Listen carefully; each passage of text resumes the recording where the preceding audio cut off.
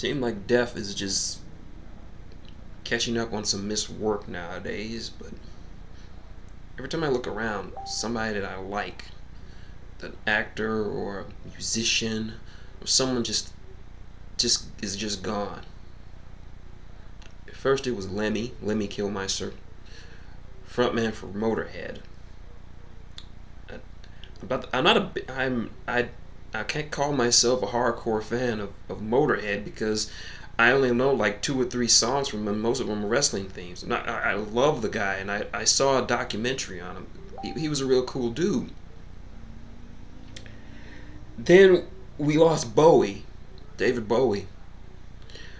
I couldn't call myself a fan, but I knew that he was such a magnificent bastard. He was a cool man, and I know him more for his acting than his music. I'm aware of a lot of his songs that he's done, but I'm more aware of him as an actor. I loved him as an actor, but today, death really hit home. Alan Rickman, one of my all-time favorite actors, passed away today, 69, cancer. Yeah. I grew up with Alan Rickman, you know. I was like 8 or 9 years old, and my parents took me to see Die Hard. And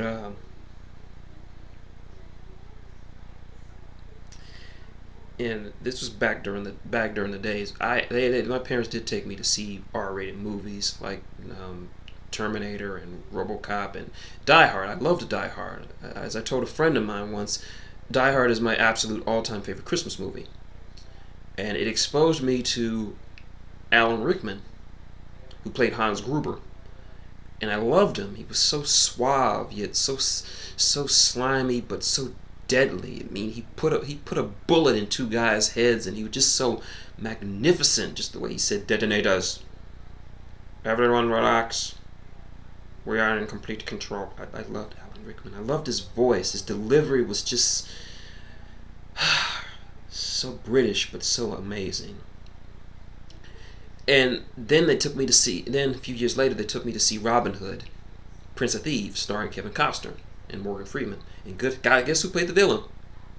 The Sheriff of Nottingham, Alan Rickman. Love that movie, still do, and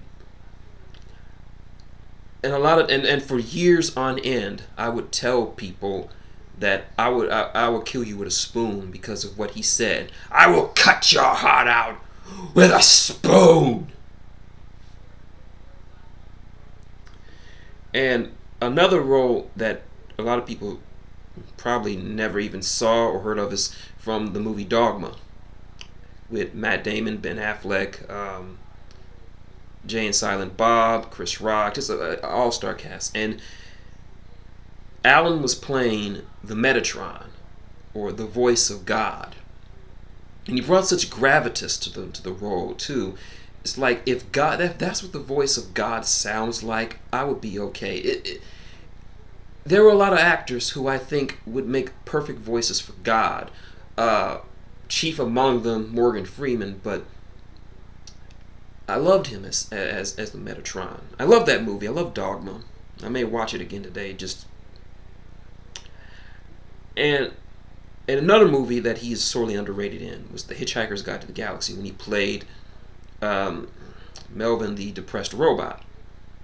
And he put such life into that character, even though he wasn't on screen for a single second, as himself, but as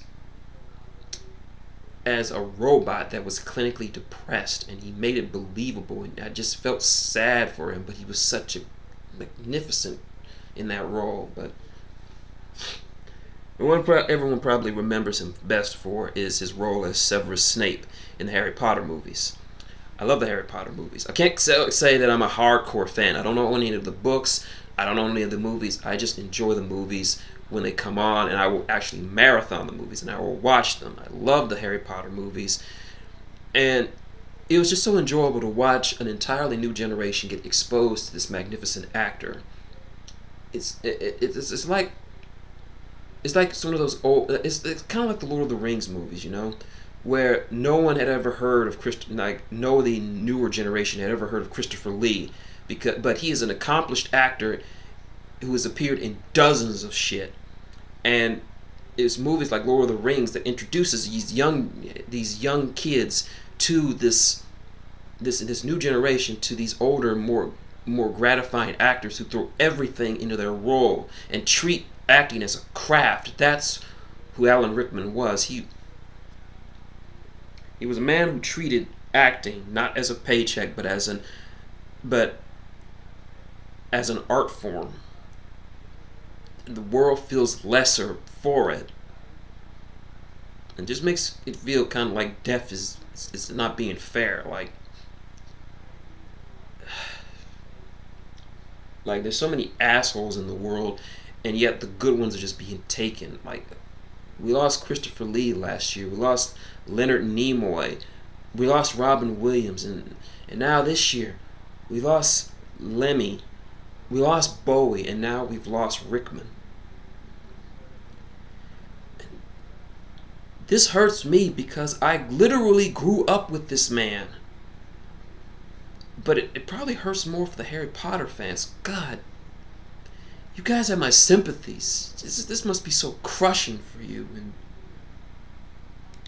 And all sympathies to his family. I understand he was surrounded by friends and family during his final hours, and at least I'm glad he went away peacefully.